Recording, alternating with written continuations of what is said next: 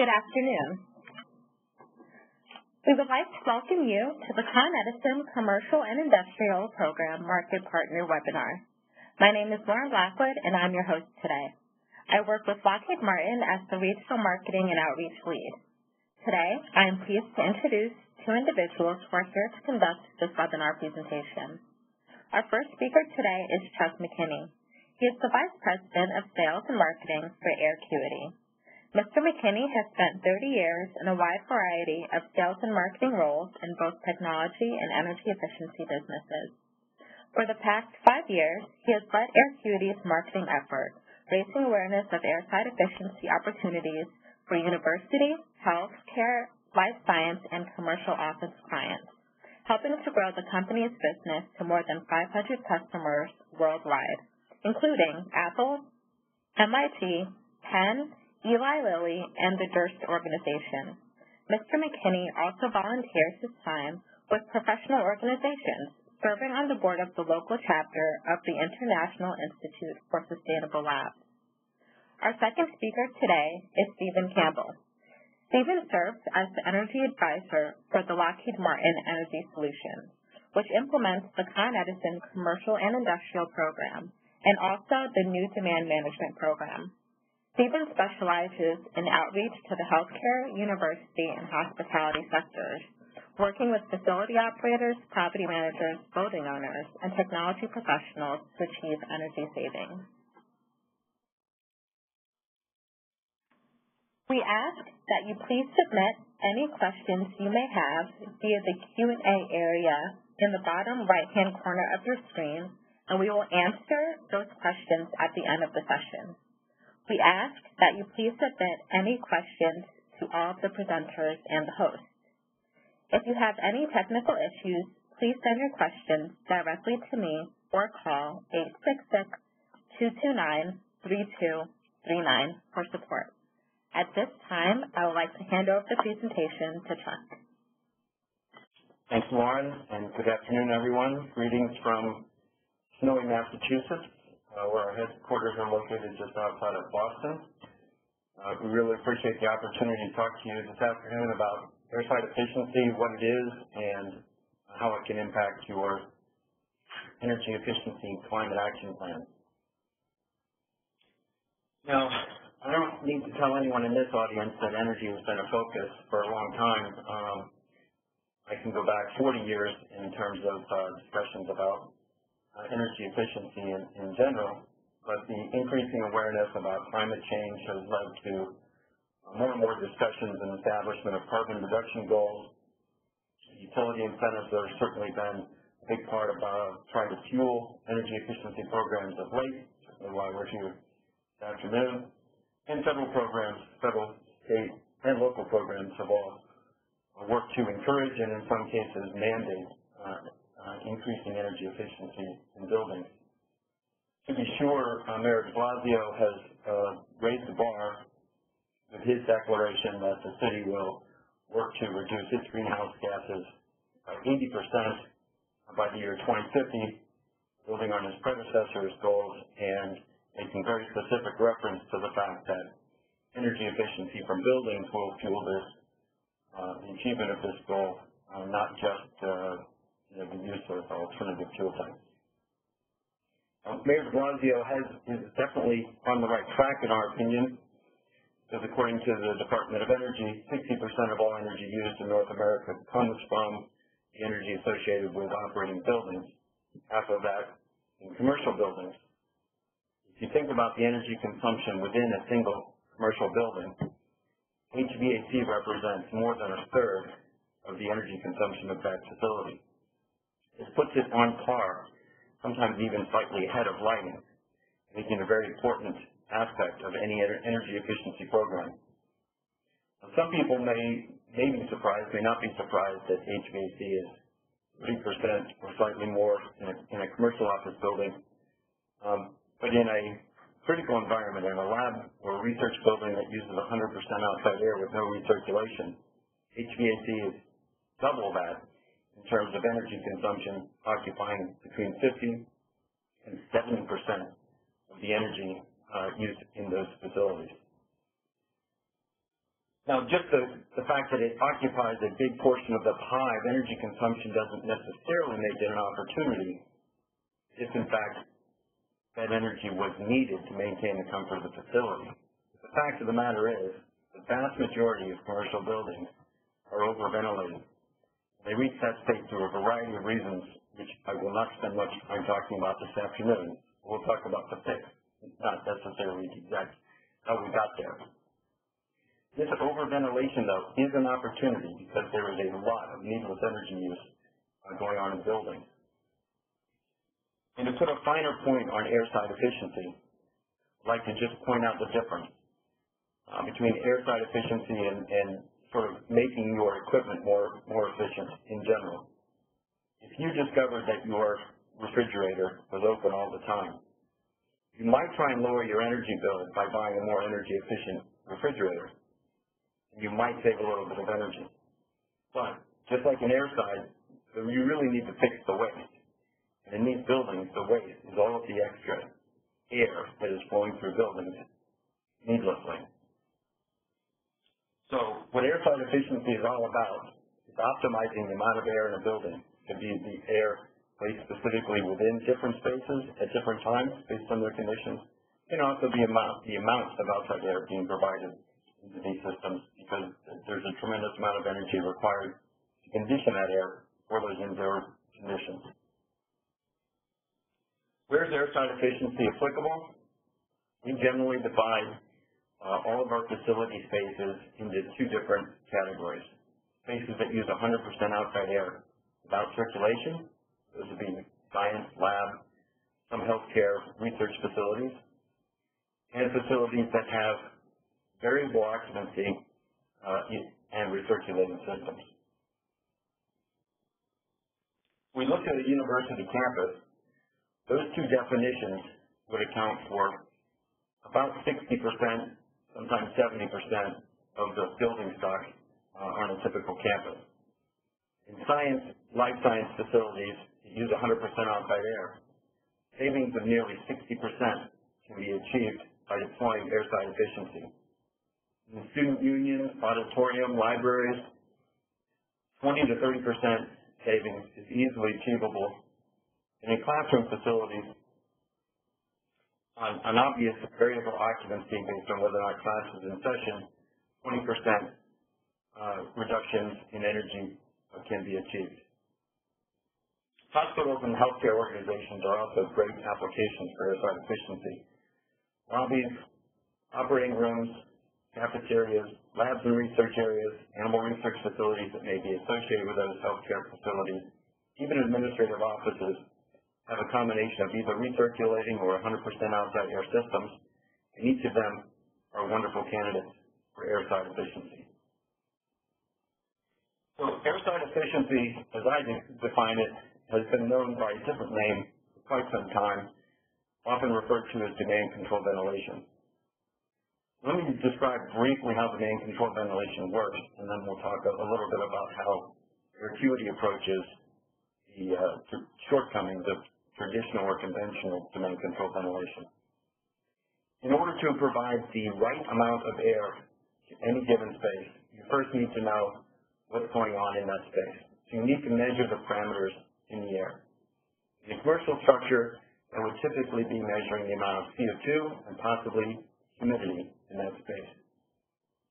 In a laboratory, we want to measure more than just CO2 and humidity, however. We want to measure particulates. We want to measure TVOCs, which stands for total volatile organic compounds, things that are in that air that make it less pleasant, less productive, less comfortable, and sometimes less safe.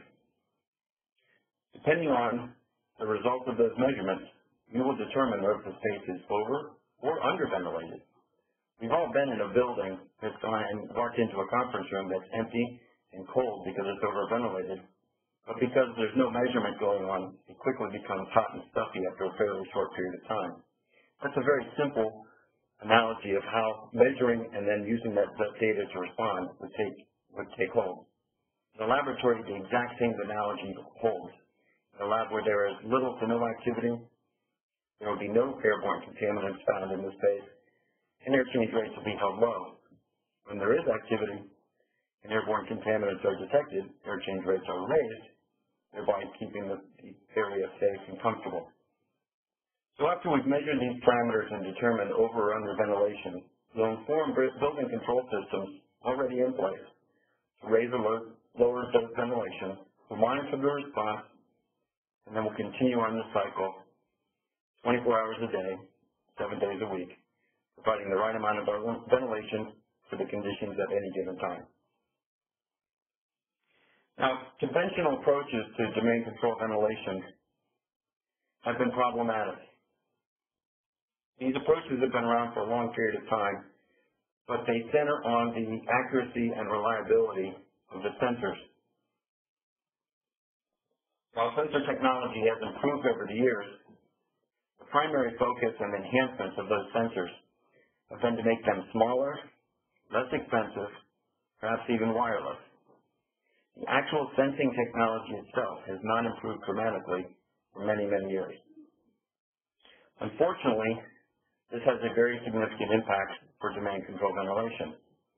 These sensors, when they become inaccurate, and they can be inaccurate as in as short a time as 6 months, will start to overstate, typically, the amount of contaminants in the air, and therefore they will directly lead to lost energy savings, doing exactly the opposite of what they were intended to do. Now, these sensors can be maintained and often replaced after a couple of years, but the life cycle cost of maintaining a vast number of discrete sensors greatly diminishes the benefit of the energy efficiency initiative that they were installed to implement. When you combine the fact that you need sensors for many different parameters in laboratories, the high first cost of putting a lot of sensors in all of these spaces makes for a very difficult implementation. Finally, even though all of these sensors are collecting a tremendous amount of data, it's very difficult to turn that ocean of data into actionable information. And for all these reasons, facility managers tend to shy away, oftentimes installing CO2 sensors and later disconnecting them from control. Aircuity takes the overall principles of domain control ventilation and reverses the architecture to overcome the shortcomings of sensors. In this relatively crude illustration, I'd just like to point out that instead of putting sensors in every room, and here I have illustrated, I want to measure what's in the supply air, I want to measure what's going on in several laboratories, I want to measure what's going on in the classroom. I'm not putting sensors in those spaces. What I'm doing is I'm actually putting a port, and I'm going to grab and transport an air sample from each of these spaces. I'm going to multiplex that air sample across the network and transport it to a centrally located sensor suite that will hold 1 to as many as 5 different sensors. As I animate this to show these magical puffs of air moving down this network, you can think of it just like a data network that multiplexes data, but instead of multiplexing data, we are multiplexing air samples down a single conduit. After the sensor suite determines the contaminants in the air, it communicates through an information management server, both to the building control system and through our data center, which applies analytics and gets this information back into a usable form to facility managers, energy managers, even environmental health and safety personnel. Because we are using a very few number of sensors for a large number of areas, we're able to implement a service strategy that calibrates, refurbishes, and in some cases replaces sensors over time for the lifetime of the installation, ensuring that each installation is always measuring and reporting what's going on in the space accurately. We also take this information with our airside expertise, provide specific analytics to help energy managers determine whether or not they are saving the energy they intended, to help building facility managers identify over and under ventilated spaces, and to help environmental health and safety personnel identify areas where lab safety protocols may or may not be followed appropriately. The results of deploying demand control ventilation in a lab are very significant. In most general labs, solution air change rates often run as high as 8 to 10 air changes per hour. Deploying Aircuity can reduce those air change rates, on average, to as low as 4 air changes during occupied hours and 2 air changes during unoccupied hours. In a lab research environment that requires animals, vivariums often require air change rates as high as 15 to 25 air changes an hour. Implementing Aircuity can reduce these numbers dramatically down to as low as 4 to 8 air changes per hour. Aircuity's technology has been around since 2007, and we've got a vast number of clients and case studies that have proven how our solution works. I'd like to highlight just a few of them. In 2008, the University of Pennsylvania implemented Aircuity in both a vivarium and a wet lab and studied those installations for an entire calendar year, comparing them against other energy conservation measures that they were attempting to deploy at the time. What they discovered was, of the 30 different energy conservation measures they were implementing at the time, Aircuity was the number one thing that they could do on their campus to reduce energy. As a result, they began implementing Aircuity campus-wide, completing 15 projects to date, with many more projects in the design phase as we speak. The results to date have been fairly significant. The average return on investment of those installations is under 2 years. They've exceeded 5.5 million kWh in savings, nearly 800,000 therms, and just under $2 million per year in energy savings. Here in Boston, Beth Israel Deaconess Medical Center occupies the 6th floors of a building that they lease, Environmental Realty Group. As the tenant, they are responsible for the utility bill, so they saw this was in their best interest to perform an energy retrofit, even though it required a capital upgrade. Aircuity moved this energy retrofit forward across 6 floors, in the end saving the IDMC $640,000 annually in energy costs. And after the utility incentive was applied to the project, the return on investment was less than 1 year. This project was so successful that it was recognized by the Association of Energy Engineers as the best research facility energy project in New England 2 years ago. Arizona State, another large client of Aircuity, serves as another example of how Aircuity can be applied even to relatively new buildings and making them even more efficient. The Biodesign Institute was a new construction project opened in late 2005. It was recognized as the Lab of the Year in 2006, and it received LEED certification, gold and platinum, down its 2 research wings when its construction was complete. Aircuity came in a year later and was first piloted and then installed throughout both research wings as an energy retrofit, and we reduced the utility costs in that facility alone by approximately $1 million. This led to a widespread deployment of Aircuity across Arizona State's campus via their ESCO contract. We are currently in 24 facilities throughout that campus. The University of California, Irvine is a research-intensive university that, in my opinion, sets the benchmark for lab efficiency. They have taken on a partnership with the Department of Energy Better Buildings Challenge, which established a goal of reducing their energy consumption by 20% by the year 2020.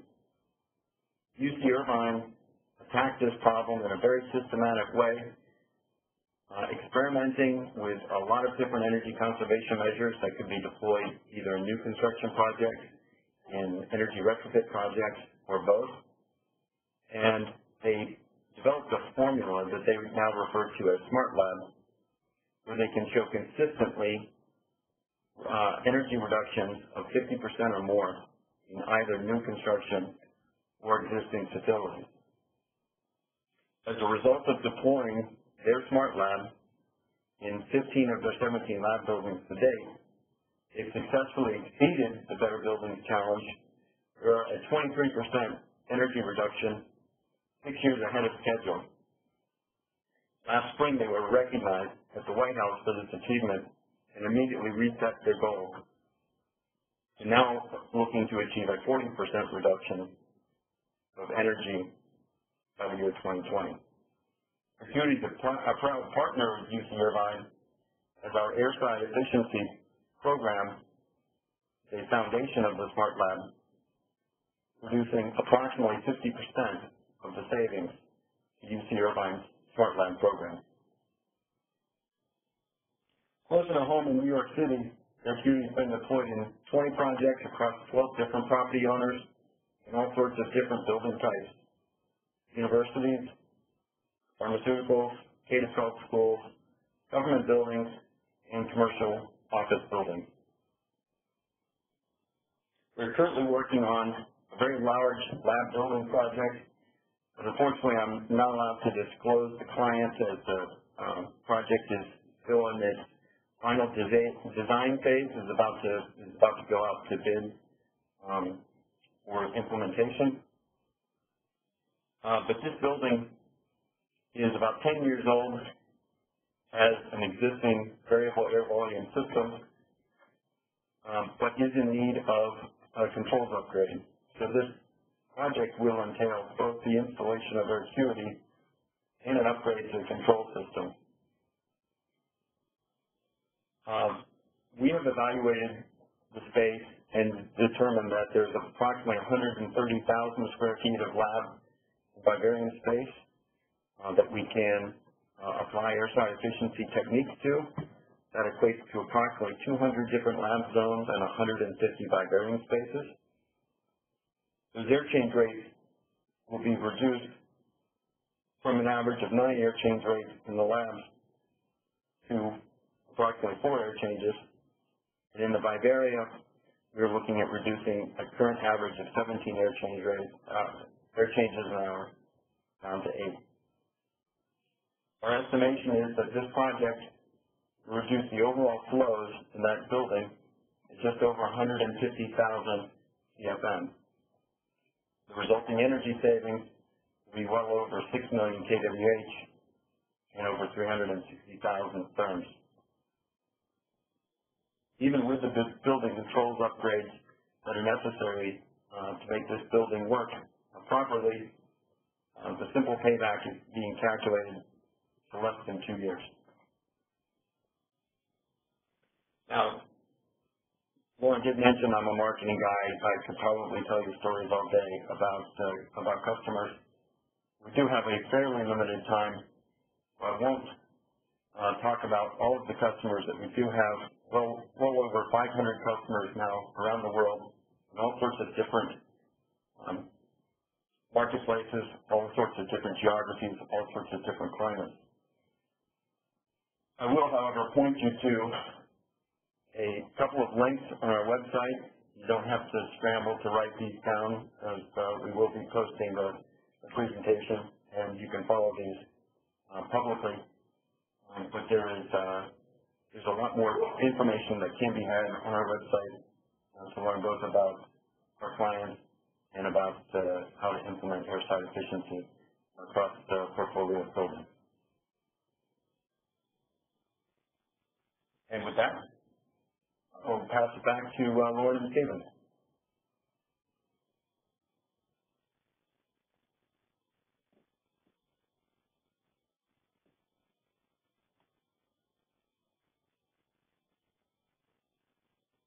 Good afternoon, everybody. As Lauren stated, my name is Stephen Campbell. I'm an energy advisor with Lockheed Martin for the Con Edison Commercial Industrial Program, as well as their demand management program. So I'm going to speak a little bit about the C&I program as well as the DMP program and what it takes to be eligible for both of them. So for both the C&I and the DMP program, no equipment is to be removed or disconnected or installed until after a technical review and or a pre-installation inspection is taken care of. That is very important to understand because if either one happens before, installation does begin, the project will be disqualified for any kind of incentives. The Con Edison customer of record needs to pay into the MAC charge or the SBC charge. Pure NYPA customers are not eligible for this program, and on both programs, the incentives will be capped at 50% of the project cost. Plus, there will be additional bonuses if they are eligible on meeting certain requirements for that. For just the DMP program, the projects or portfolios must have combined peak demand reduction of 50 kW or greater, which is different from the C&I program, which is a kWh program. The projects for the DMP program must be installed and operational by June 1st of 2016, and until we hear something different, that's the date that's set in stone. There must be a peak demand reduction, meaning that during the week in the summer, the energy is mostly used between 2 and 6 p.m. On the DMP program, unlike the C&I program, projects do not need to pass the TRC testing, which stands for the Total Resource Cost Testing, which basically lets you know whether a project passes or fails to get an incentive. So as long as you're using Energy Star or DLC-rated products, for the DMP program, you should be good, and you don't have to worry about passing the TRC.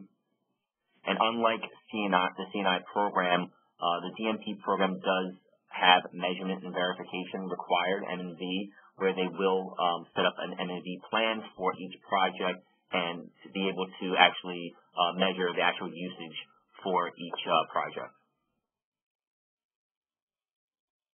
So these are some DMP key projects and incentives. This is obviously what everyone's mostly interested about. The DMP program itself has a lot bigger incentives than the C&I program. So as you can see here, some of the incentives. We highlighted the HVAC controls processes incentives, which is a $1,250 incentive. What's great about the DMP program as well is that you can actually piggyback off the C&I program and get any kWh savings incentives that are available there as well. You can see at the bottom that projects over a 500 kW will receive an additional 10% of the kW incentive, and anything over 1 megawatt will receive a 15% of the kW incentive as well. I'm just going to take a little bit of time while I have it to just talk a little bit about the C&I program and some of the benefits that may be available to some of the customers. So some of the things that we have that we like to talk about is that we do have a simple submittal and review process. Also, you do have a single point of contact. Each customer is assigned an energy advisor, like myself, that can personally handle all projects from start to beginning and answer any questions that you have along the way. We do give out our exact tool, which allows either the market partner or the customer to actually put in the scope of work into the tool to see if they will get an incentive or not for each project. So that's something that we give out and we let you guys use yourselves as well. We like to think that we have a pretty quick prompt payment process. We usually like to say that after the post-inspection is completed and there's no other issues, that you will receive the check within 4 to 6 weeks. One of the most recent program updates is that the incentive payment can be either made out to the customer or the customer's contractor. And obviously we would need some kind of letter of authorization for that. Like I stated before, we do not have any kind of M&V for the C&I program. And one of the benefits that a lot of people try to take advantage of is that we have an extensive market partner network within the C&I program, which lists, basically hundreds of different contractors, architects, engineers, energy consultants that you can get in contact for a particular project. To date, we have more than 2,500 projects that we have completed. We have over 5,300 applications that we have received, and we've given out in excess of $30 million in rebate money. Right now, we have more than 1,500 market partners involved in the program, So if there is an opportunity for you to look for a certain contractor for a particular job, you shouldn't have a problem getting anyone for that. Some of the incentives that we do break the program down into three groups: the prescriptive or rebate program, the custom program, or the energy efficiency study program. The rebate and prescriptive program is just a program that already has pre-approved measures within it, anywhere from going from a T12 to a T8 would get a certain amount of money. If you're just putting in LED A lamps, that'll be eligible for a certain amount of money. So they get a flat rate of money. Where in the custom program, it's performance-based incentives. So there is a new incentive that just recently came out where all incentives, especially on the lighting side, will receive a 16-cent kWh savings over an annual year of savings, and any gas project is eligible for $1 to $2 a therm projected in the first year of savings. Potential suggestions for custom projects include chiller or refrigeration system upgrades, elevator modernization, window film, or any other qualified equipment that saves energy. So if you do have a particular project that's not on the rebate or prescriptive side of things, we will look at it in the custom program. We also have our energy efficiency study program, which is a co-funded technical study to evaluate energy used in a facility. And basically, we can incentivize 50% of the study, up to $50,000 for gas or electric. But if you're going to do a gas and electric study, we can rebate up to 50% of $67,000 for that study.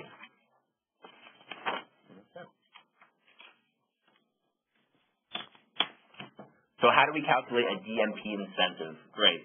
So you take the kWh that you're saving on that particular project and you times it by 16 cents. On that particular side of things, the TRC is applied, and then you add that to the kW times the $1,250 per kW that you're saving, which there is no TRC, and that's what your incentive should be for that particular project. Obviously, we do have, when the M&V does come in to focus for the DMP portion of it, there could be some slight changes in it, but, hopefully that doesn't happen. Every incentive, like I said before, is capped at the 50% of the total project cost. And as you can see here from a large lab customer that Aircuity did, there was a project that consisted of over 1,300 kW savings, 6 million kWh savings, and over a $2 million incentive. And this project is eligible for that 50% kW bonus, which is definitely nice to see when you're getting your offer letter back to you.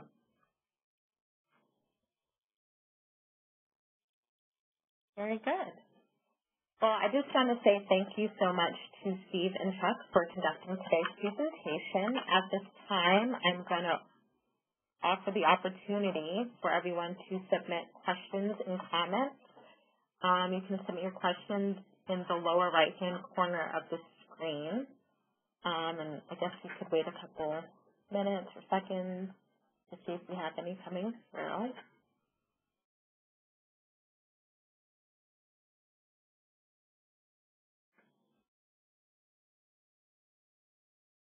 Okay, well, I do not believe we have any questions coming through at this time. Again, Steve and Chuck, thanks so much for doing this. I did want to reinforce that we will be sending out today's presentation via email shortly. Contact information for Chuck and for Stephen is on the screen right now. And we thank you for participating today, and we look forward to working with you on your future projects.